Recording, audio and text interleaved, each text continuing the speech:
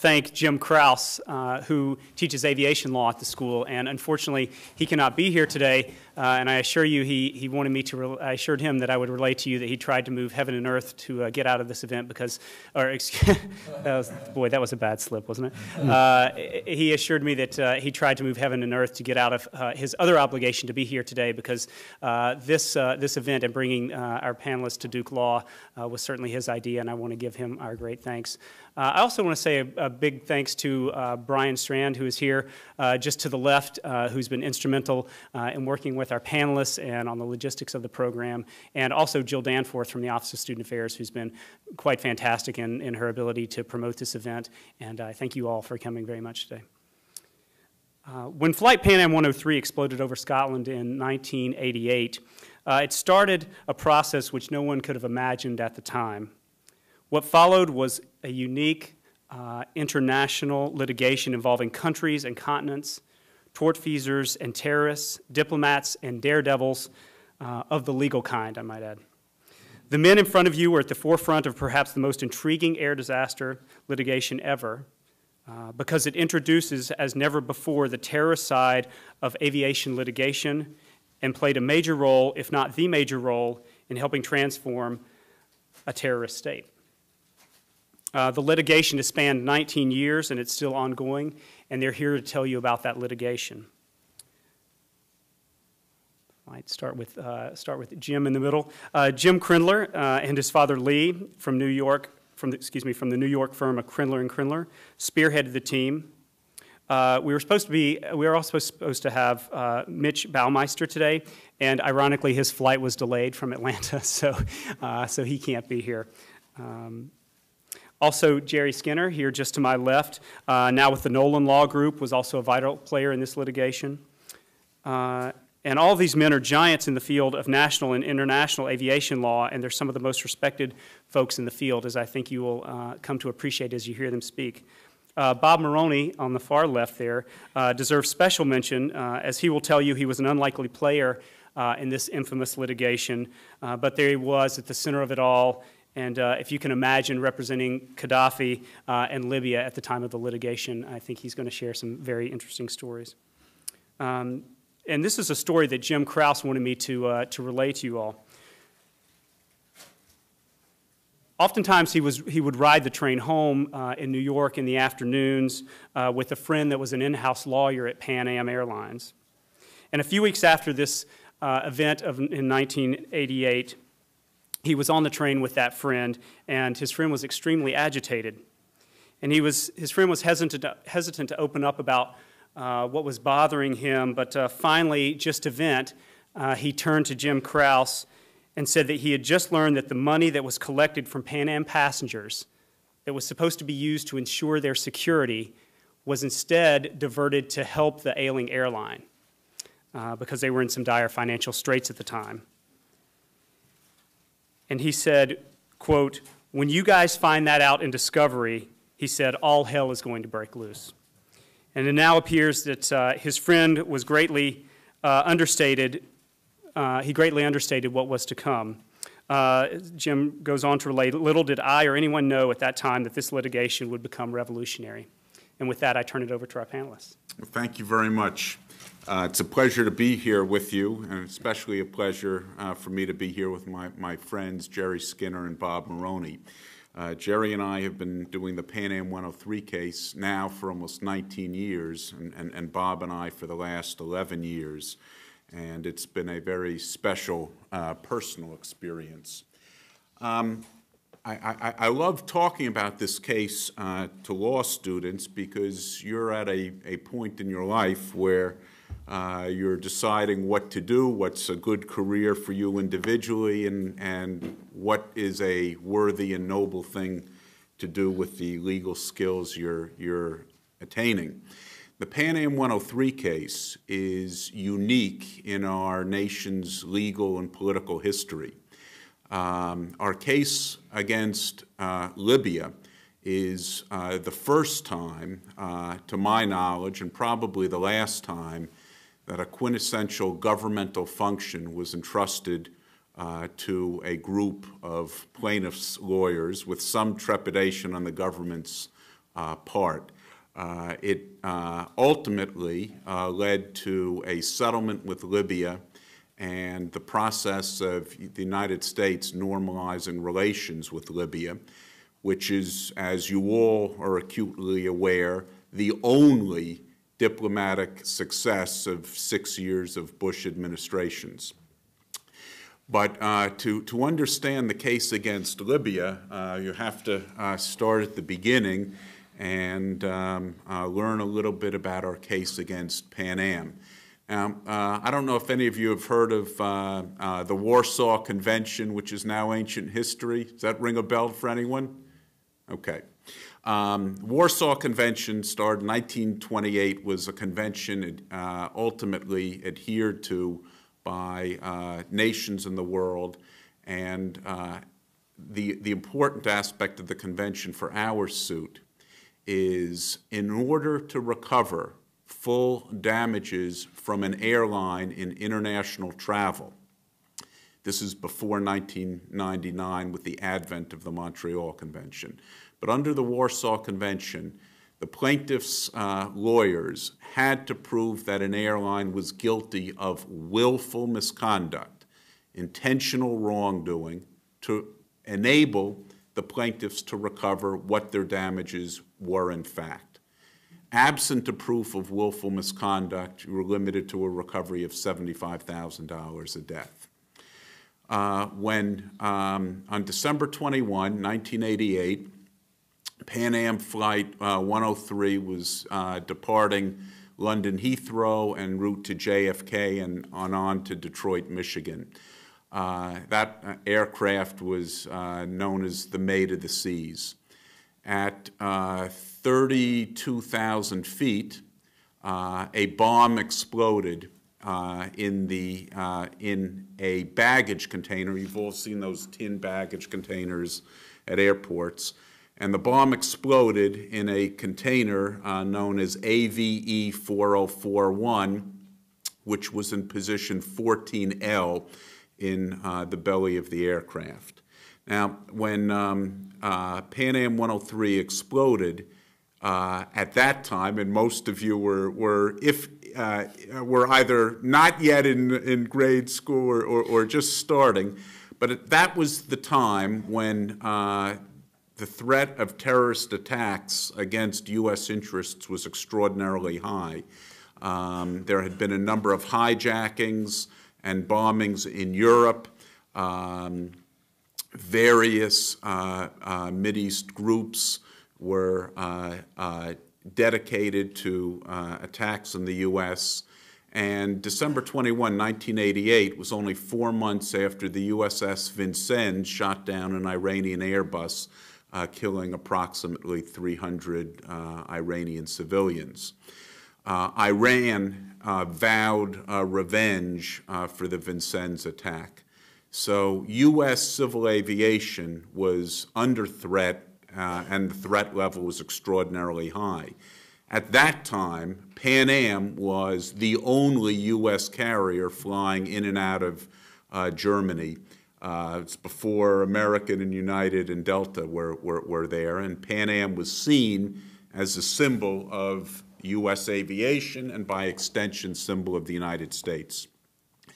When the explosion occurred, we, of course, heard about it and started investigating it and discussing it, and we were hoping that we would be able to locate a mechanical or design defect that was the cause of the disaster. With a mechanical defect or a design defect, we might be able to bring a claim against Boeing, who built the 747 Maid of the Seas.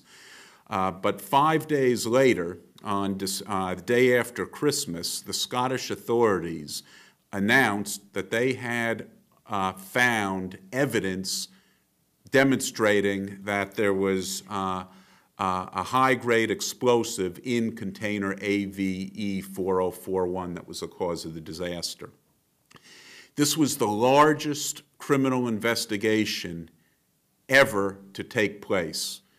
Scottish police authorities were mobilized, British authorities were mobilized, and on their hands and knees, policemen crawled through the bogs of Scotland, finding debris from one coast of Scotland to the other. And of course, most of the disaster was over the small town of Lockerbie, Scotland. The Scottish authorities were soon able to determine that an improvised explosive device, an IED, was secreted in a Toshiba radio cassette player, that radio cassette player with the IED was inside a brown, hard-sided Samsonite suitcase. And later, the Scottish police identified 13 items of clothing from that suitcase, and all those items of clothing were sold in a store in Malta named Mary's House. And many years later, the shopkeeper identified one of the two Libyans who was prosecuted as the purchaser of that clothing. But right away, we realized that we were facing a terrorist attack directed against the United States, and our first thought was proving willful misconduct against Pan Am would be virtually impossible. No airline intends to cause the death of its crew and passengers. But being involved in aviation accident litigation, my firm, Mitch Baumeister's firm, the Spicer firm, Jerry's firm, had all decided we would get involved. And starting in January, clients were calling us up and retaining us. Now,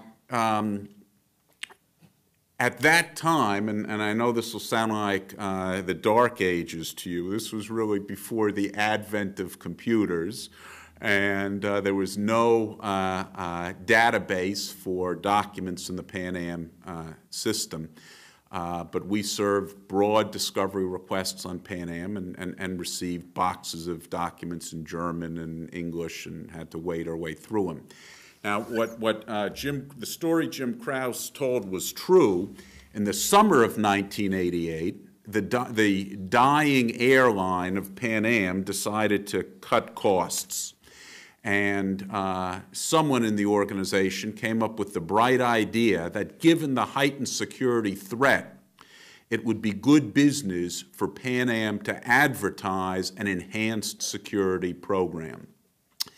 Pan Am created a company called Alert Management Services to perform security for Pan Am. And starting that summer, Pan Am began charging an extra $10 a ticket for a security surcharge.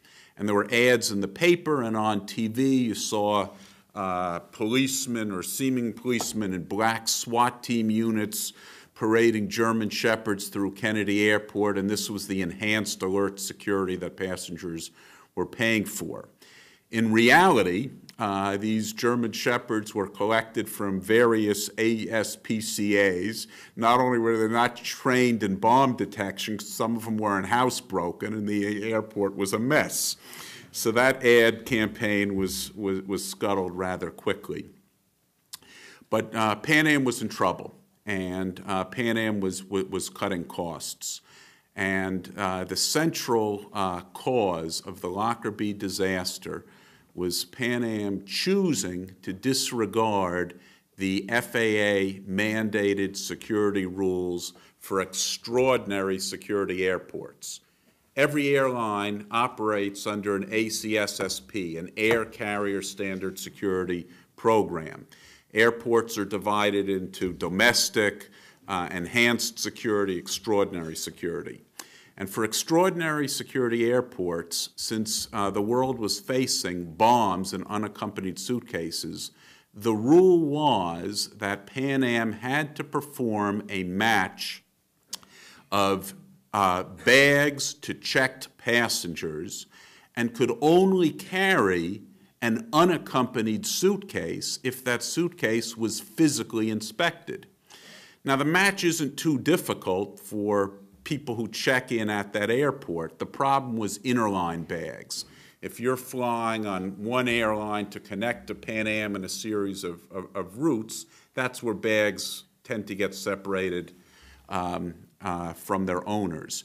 And at that time, before a computer match, the only way to match up bags was to line them up at the tarmac. Some of you may remember the old days when before you could get on a plane on a rainy winter night, you'd have to go to the tarmac and point out your suitcases, and only those suitcases were loaded.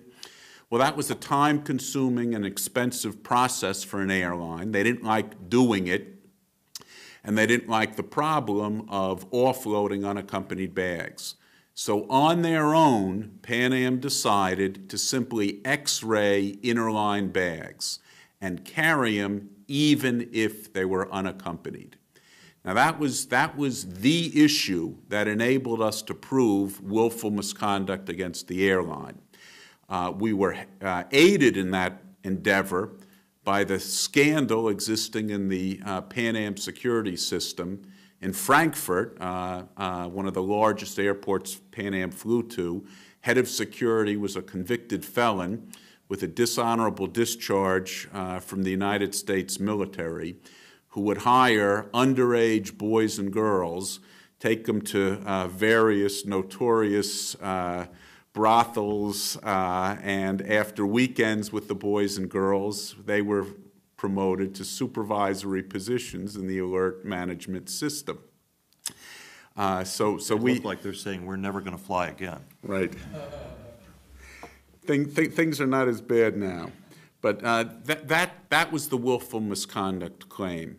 The reason the claim is unique, and Jerry will remember this, but I think there was only 4 or 5 occasions when willful misconduct was ever proven against an airline. And our case is the most famous, second most famous being the Russian shoot-down of Korean Airlines Flight 007. But to prove the case, we had to spend many years tracing how the bomb suitcase got to Pan Am 103. The Frankfurt system was the most sophisticated baggage system in the world. Every suitcase that arrived at Frankfurt, either checked in by passengers there or interline bags, was put in a gray plastic tray like you see at airports now, and each tray had a unique barcode. And someone would type in where that suitcase was to go to. And if you're flying on American flight 12345, there was a code, and this tray would, through a binary system of going left or right at various checkpoints, eventually wind up at the departure gate. But without computer records, this was hard to do. We were extremely fortunate in our ability to prove how the bomb suitcase got on board Flight 103. The system in the Frankfurt airport was called the KIK system, K-I-K. It's a German acronym. And every day there was a record kept of the movements of all bags to each outgoing flight. And by looking at the worksheets where a bag was entered into the system, you could see what arriving plane that bag was from. Unfortunately, when we learned about the KIK system, we also learned that the records were only kept for 48 hours. And it appeared as if there was no record kept. But you were at the Mrs. Arak deposition, I think, in Frankfurt. We're taking the deposition of one of the Frankfurt people going over the system. And the process was very difficult. And many of the workers were Turkish, and in Germany there's no direct questioning of witnesses, so we'd ask a question in English, what's your name? Interpreter would translate it into German. The judge in German would say, is your first question to the witness, what's your name? It would come back in English, we'd say yes. The question would then be asked in German, translated into Turkish, answered in Turkish, back to German, back to English for us, and then the judge would verify that that was the answer. So after Bob and I had hair when this started. Yeah, I was 40 pounds lighter with a mustache and black curly hair. We aged fast. But we learned after 3 days of this process, when Mrs. Eros was discussing the system, she was on duty on December 21, and she said, you know, after hearing about the bombing, I became concerned. So I went to the terminal and printed out the record for that day's movements of bags. You did? What did you do with that record? Oh, I gave it to the BKA, the German police, who disavowed any knowledge of it. He said, you did? Did you do anything else when you gave that record to the German police who says no such record exists? Oh, yes. I made a copy. You made a copy? Did you keep it? I think so. Where is that copy? Well, follow me. So we leave the courtroom, go through the airport to the lockers, go to her locker. She opens her locker, and there's her lunch. There's salamis, there's breads, there's change of clothes, there's drawings from her kids, there's extra shoes and sneakers. And from the bottom of this mess, she pulls out a crumpled sheet of paper. She had made a printout of the kick record of bombs, bags loaded on December 21. And we took about 160 depositions to prove that that was the root of the bomb bag. Now, that evidence ultimately formed a key basis for the Scots prosecution of McGrahy and FEMA. And while the Pan Am case was going on, we were constantly giving the information we uncovered to the Justice Department to assist them in building the criminal case. And when the criminal case became sensitive, we would back off. So we developed a very good relationship of helping the U.S. government and the Brits in the criminal case.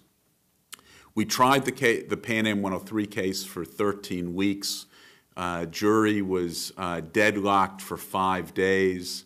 Ultimately, they came back with a verdict of willful misconduct on day 5.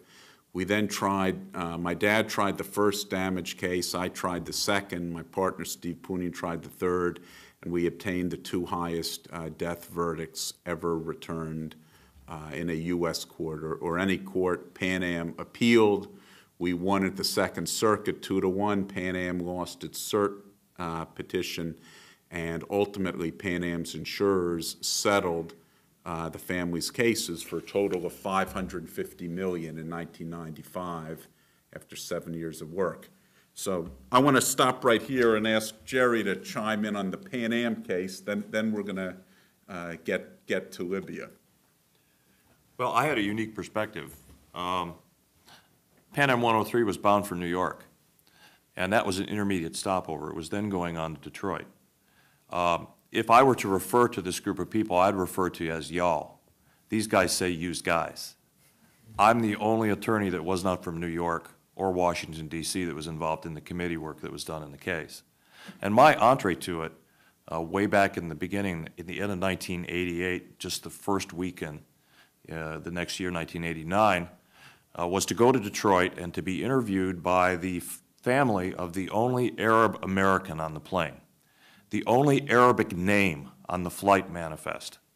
And you can only guess the interest that that created in the media. Well, we met with the family and spent some time talking to Nazir, the father, who's a wonderful gentleman.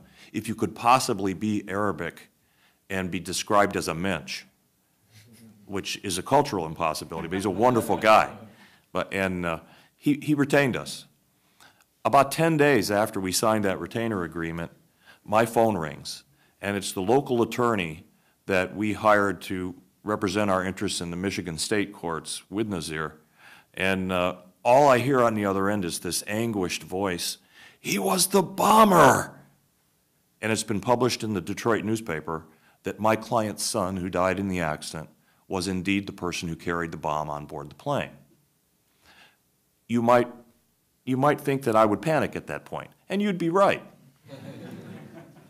But as it turned out, and to get a little bit more into the perspective of what happened in the course of the litigation, as the individual cases developed, and as the committee developed the liability case, It was determined that indeed the young man had been in the Middle East where he had family.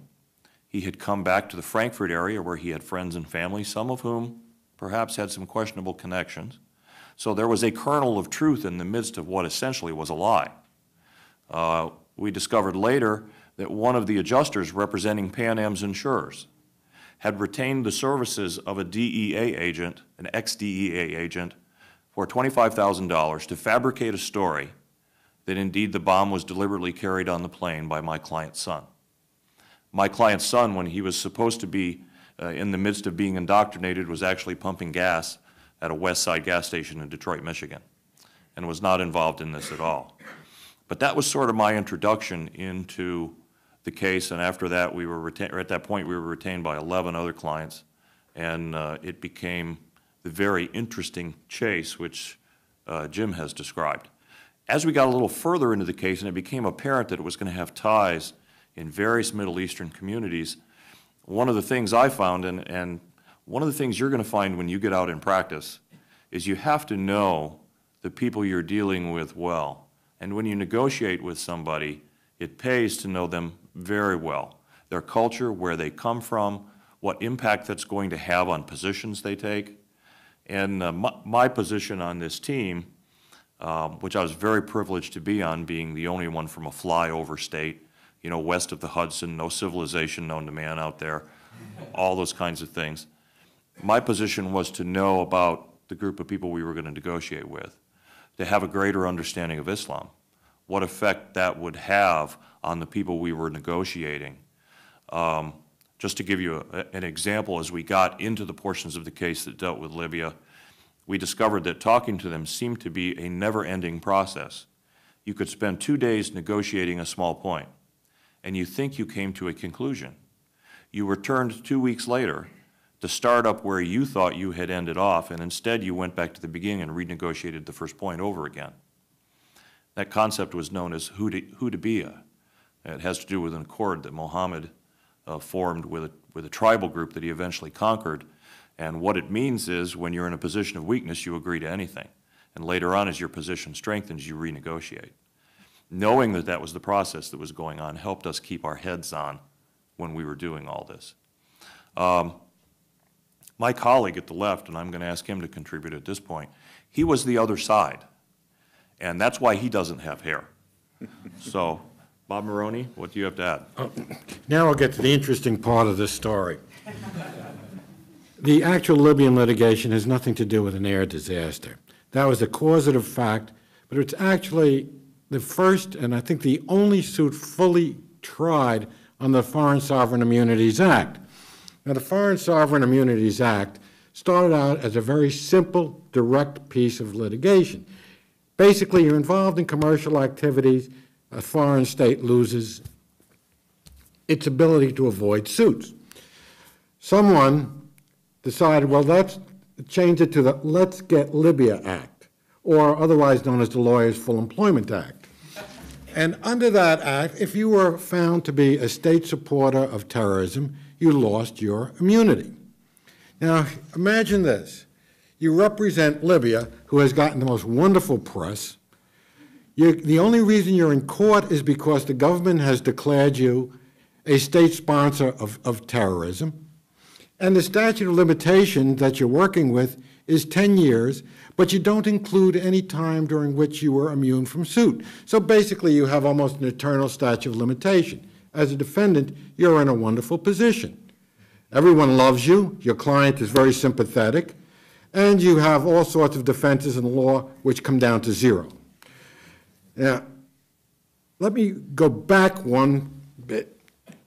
Jim stated that the articles of clothing that were found were bought in this shop in Malta. I think he overlooked a minor point.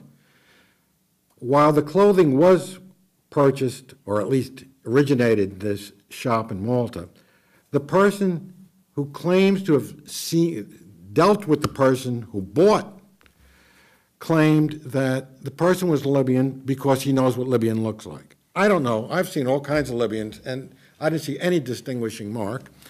He also had identified someone else from photographs several times, and only found out it was Libyans after being taken on a fishing trip to the Highlands of Scotland, a most reliable witness. Also, it wasn't developed because it wasn't found out till later. The luggage or baggage on the Maid of the Sea was offloaded at Heathrow Airport and segregated. There was a break-in where the lock in which the segregated baggage was kept, the lock of the room, was actually cut. And this one staggers my mind.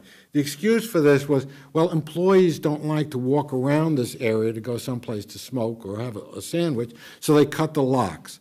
That really brought a lot of credibility to it.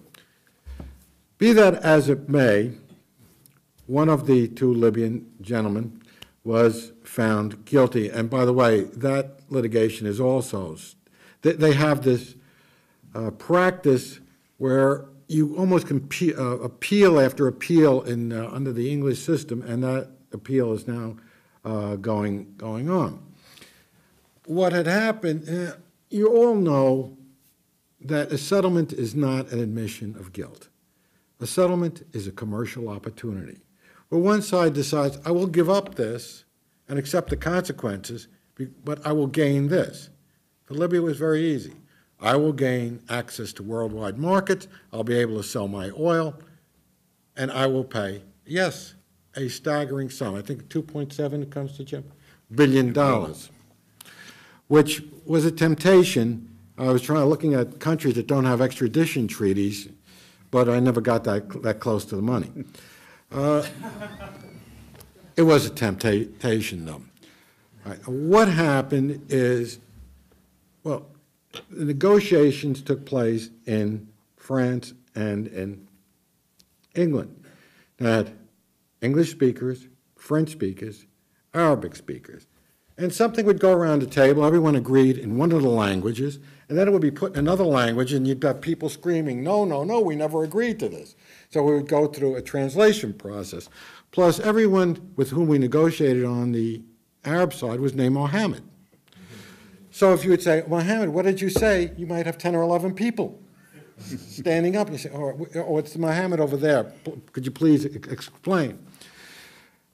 Without this litigation, and it could have been the bitterest of litigation, could have gone on for years, and it still is going on, as a matter of fact, but a small point. But what happened? Sanity took control, and we had an excellent judge. The judge who had people who knew what they were doing and evidently had confidence in them.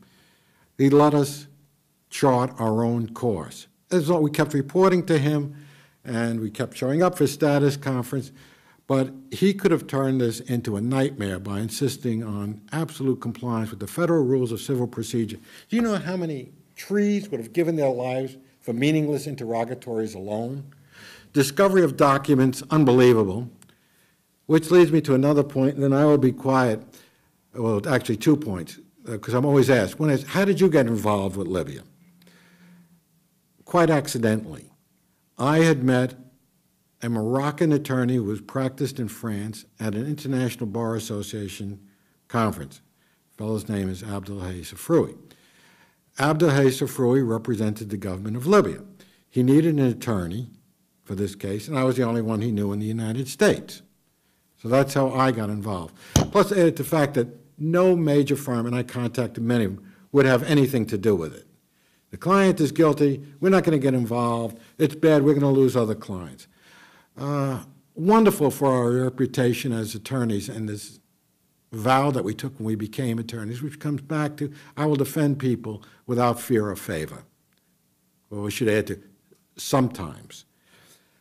The government of Libya is strangely formed to our concept. They don't have departments. They have committees, and the committees rotate every year. So they have a litigation committee for the Lockerbie litigation. Now, literally, I know the number sounds astounding, but it's true. There was 1,000 members of the Libyan litigation committee. You ever try and get anything done on a committee, and you add 1,000 people? So you'd send off for a document. You'd never get the documents, you would never hear from them, you would never know where it was. Now, the chairmanship of the committee rotated. Now, you had some who were expert in the Islamic law, Shira, which I'm probably terribly mispronouncing, who had no idea of the concept we were dealing with. We had others who were expert in Libyan law, which is a mixture of Arabic, French, and Italian law, who was also at sea. Every now and then, I remember many years, the chairmanship of the committee would go to someone who had never an American law background, but an English law background. But at least we're talking about common ground. I also had to work through a law firm in which the senior partner of the firm did not speak English and had no intention of speaking English or having anything to do with the people who spoke English. So not only did I have honorable opposition, I had problems with my own client, just getting anything done, and I got nothing done. A law firm that I think was dedicated to sabotaging the settlement. When we came to an agreement, all of a sudden, and I remember I was sitting opposite Jerry, almost walked out of the room. Someone came up with the idea, and I remember who, let's make this an ex gratia settlement, a gift. You know how far that went? No place. That'll give you the background of probably the most fascinating litigation I have ever handled in my career. And since I'm on the downside of my career, which I probably will ever handle. But thank you for your attention. If you have any questions, I'll be around. Well, let me chime in on a very unique aspect of how we got to do what we were doing. After we settled with Pan Am, as Bob said, the Foreign Sovereign Immunities Act was amended through the lobbying efforts largely of the Pan Am 103 families. And the 1996 Effective Death Penalty and Anti-Terrorism Act provided that suit could be brought against the 7 state sponsors of terrorism designated under the Export Administration Act. At that time it was Libya, Iran, Iraq, Cuba, North Korea, Sudan, and Syria. And we started our suit. There had been other suits started against Iran and Iraq, but both Iran and Iraq had always defaulted.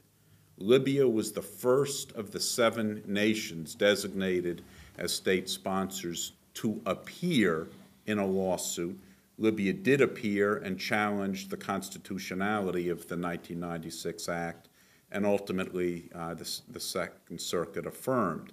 By the time that was done, we're at 1988, and probably one of the most important events to take place in the litigation, and it's something that'll never really happen again, certainly with an administration like this, is we were invited to the Vice President's office for a joint meeting of State Department personnel, Justice Department personnel, and the lawyers for the Plaintiffs' Committee, us.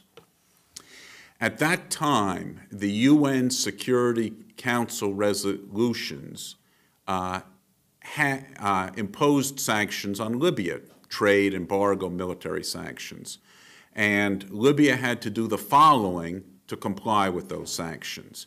It had to turn over Megrahi and FEMA for trial, renounce terrorism, accept responsibility for Pan Am 103, and pay compensation to the victims' families.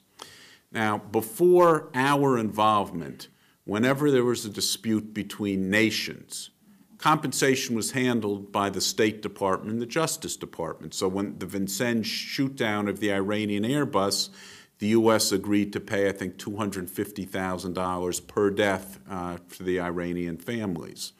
Remember with the Marine jet that severed a gondola in Italy, same thing. That was done on a government-to-government basis. I don't know if any of you have read the Dames and Moore case from the Eisenhower administration. It holds that if national security interests are paramount, the president is authorized to shut down any piece of civil litigation under the guise of it adversely affecting national interest. And we were concerned that the United States government would take the position that it is the U.S. government that should enforce the sanctions and obtain Libya compliance and negotiate compensation for the Lockerbie families.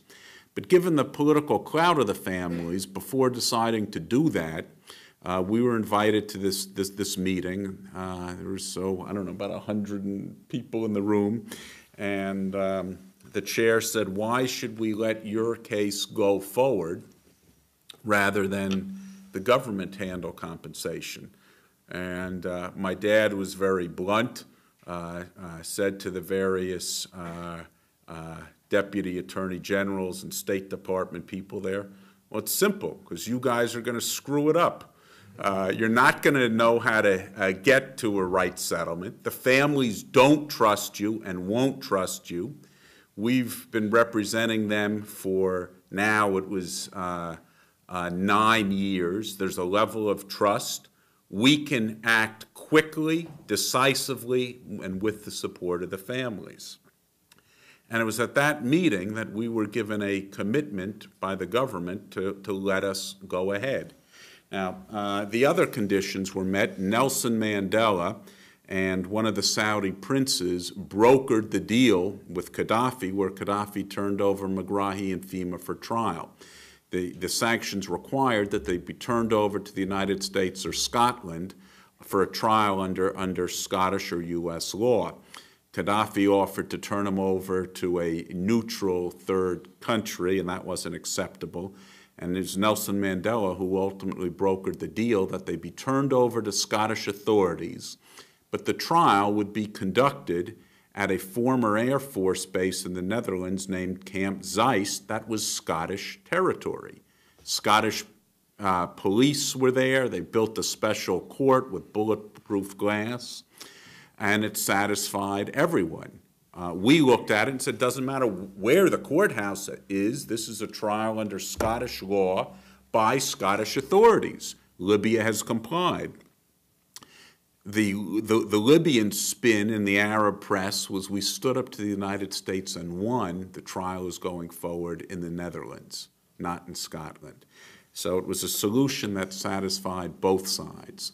Libya then, Gary Hart was making trips to Libya, other people urging Libya to renounce terrorism, and ultimately Gaddafi and the people in the inner circle recognized that Libyan self-interest required getting out from under UN sanctions and U.S. commercial sanctions.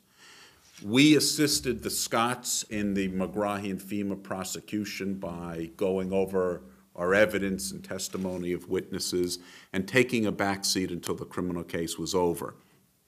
Once it was over, we could move ahead with our litigation. Ultimately, in settling the case, we, after many sessions, agreed on a number, and that number was $10 million per victim, regardless of economic loss, regardless of nationality. Under the Foreign Sovereign Immunities Act, suit could be brought only by the family of U.S. victims or a U.S. plaintiff. And we took the position that it would be bad policy for Libya to pay less money to the Europeans, the Africans, the South Americans. Libya wanted to use the settlement to get out from under sanctions. So we agreed upon a settlement where Libya would pay $2.7 billion into an escrow account maintained at an agreed-upon bank, the Bank for International Settlements in Switzerland, and that $4 million per decedent would be paid when UN sanctions were lifted. The next $4 million per decedent would be paid when specified U.S. commercial sanctions were lifted, and the last $2 million would be paid when Libya is removed from the list of state sponsors of terrorism. Ultimately, in the summer of 2003, Gaddafi renounced weapons of mass destruction, The Libyan ambassador read a statement at the United Nations where Libya accepted responsibility for Lockerbie, and Libya paid the $2.7 billion into the escrow account, and the first $4 million per decedent was paid to us in August of 2003 and distributed to the families. In September of 2004, President Bush lifted U.S. commercial sanctions, and the second payment of $4 million was made. The escrow account expired in February of 2005. It had been the U.S. position that Libya would not come off the list of state sponsors of terrorism until, among other things, Libya had to free the Bulgarian nurses under death sentence, pay us, pay Labelle. But on May 15th of last year, President Bush sent his report to Congress certifying that Libya has not been involved in terrorism, and that triggered a 45-day period where 45 days later, Libya was removed from the list of state sponsors of terrorism. Where we are now in the case is trying to work out the final payment. The Libyan position is, since the escrow account ended in February of 2005, and the U.S. didn't take Libya off the list until May of 2006, Libya doesn't owe the final payment. Our position is the expiration of the escrow account, which we needed when there could be no transfer of funds from Libya to the United States, does not affect Libya's obligation to pay whenever Libya comes off the list. We also have a good faith provision in our settlement agreement, and we say that Libyan conduct, such as the plot to assassinate Crown Prince, now King Abdullah of Saudi Arabia, the death sentence for Bulgarian nurses, things cited by the U.S. for keeping Libya on the list, violates the good faith provision. So we hope and believe that this year we'll see the final resolution and payment of the last $536 million to the Lockerbie families. That could happen in the next month or two. Let me interject something, Jim. There's something very important for a student to take away. $8 million has been paid. If you're a plaintiff's attorney, you get a percentage. So you become a very wealthy man. So what to take away is you're better off being a plaintiff's attorney than a defendant's attorney. That is the most important lesson of the seminar. Bob, when did your hourly bill get paid? 3 years after the services were rendered. So that's where we are in the Libya case. Let's see. Should we? We've got about 10 minutes left. Questions? If you all don't mind, I'd love to open this up to questions. Does anybody have? Well, I'd like to start with one. Since your meeting with the government, have they at all recognized your work as being diplomatic in nature, and have you? I can tell you this. The State Department hasn't been too happy for 6 years. We were told that the only party in the State Department was after our settlement. And you remember the last election. I mean, how many times did you hear it is from this administration, it is our invasion of Iraq that frightened rogue nations and sponsors of terrorism, such as Libya, into changing their conduct. When that statement was made in 2004, my wife was throwing a shoe at the TV saying it had nothing to do with you. But I think one of the things that the law and the facts are great, and everybody needs them in their case, and indeed in this case why the legal hurdles were significant. And the fact that whether we disputed between the attorneys in the case, the facts concerning Libya's involvement were clear enough to bring them to the table. But something you're going to find out in practice is that everything works better if it's in the right context. And this happened at the right time, with the right international conditions, for reasons that may not occur ever again, the United States government got behind a group of plaintiffs' lawyers and clothed us with additional authority and the ability to act. And then things happened that were completely out of our control, such as Jim's dad, Lee, who was the dean of aviation law in this country and was the oldest member of our negotiating team. The Libyans are essentially a traditional culture. And they looked at him and they respected him and they listened to him because he was the elder statesman of our group. And the rest of us worked hard and did a lot, but it wouldn't have worked without Lee. That was something that was not under our control. So as you go out into practice and you think about getting involved in things like this, planning's great. Understanding the law and fighting hard and going to court and knowing what you have to do is wonderful. But accomplishing something like this in your career comes as a matter of timing, context, and sometimes just sheer dumb luck. Yeah. On another very personal note, when we were negotiating with the Libyans, it had to be very confidential. And we told our clients, we're going to be involved in negotiations for months or years. And by and large, our clients had an extraordinary level of trust with us. I mean, after all, what client would tell their lawyer, go negotiate for me and you don't even have to speak to me for 2 or 3 years? Now, the reason that happened is the Pan Am battle, the battle with the airline. This was an enormously expensive litigation. We did 189 depositions all around the world, and this was, you know, a fight to the death. I mean, it's not an exaggeration to say that probably none of our law firms could have survived losing the Pan Am 103 case. We invested our personal money in it. We devoted 2/3 of the firm resources to the case for years in an extraordinarily difficult case. So having gone through that with our clients for 7, 8, 9 years, when it came to Libya, we had a level of trust that would not be duplicated by a regular client. And you know, the other thing, and it's kind of anachronistic to say, is if you want your clients to like and trust and believe you, don't sound like a lawyer. And that was the key to it with our clients. We broke every rule of negotiation in the Libyan negotiations. We bid against ourselves. We were candid. You know, we weren't doing the usual cautious, lawyerly routine. But there are times when you face an extraordinary opportunity and an extraordinary challenge. And if you are seen by your clients or your adversaries as another suit, it won't happen. You've got to shed all that and be real and be present.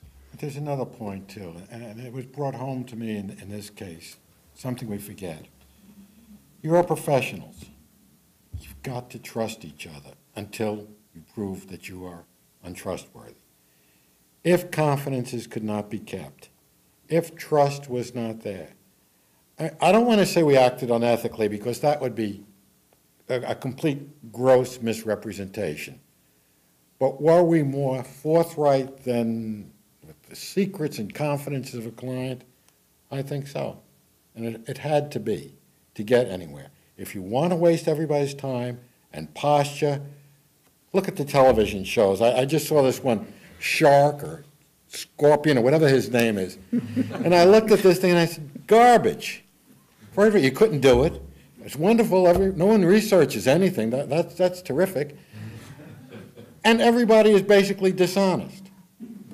Well, here, no one was dishonest. When someone gave his word, and I have to use the he because it was just, other than one person, it was all men doing the negotiation, they kept their word. And without that, because these negotiations went over a period of years, it would have been a mutual disaster and a very ugly litigation.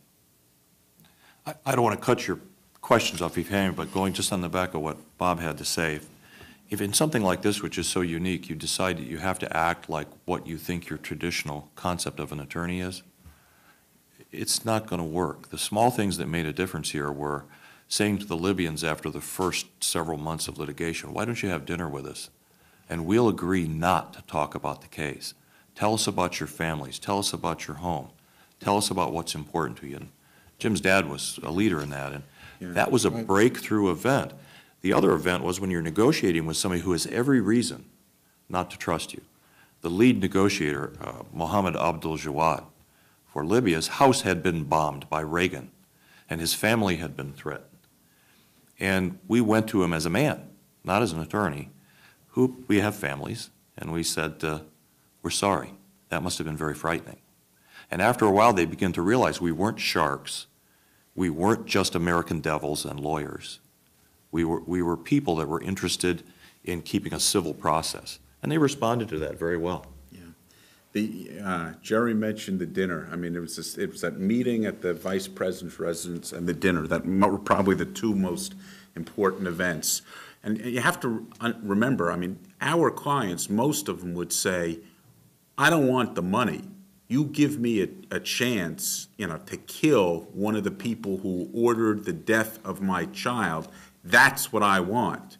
I mean, if I die too, I would die 1,000 deaths for that opportunity. I mean, this is a case of profound hatred and emotion, and it began very tense. But after one of these meetings, it was my dad who said to the Libyans, "Come on over for dinner. We're going to get a big round table at the Hotel George Cinq." And of course, the Libyans cannot drink alcohol in our presence. So it's a lot of fruit juice, wine for us, fruit juice for them.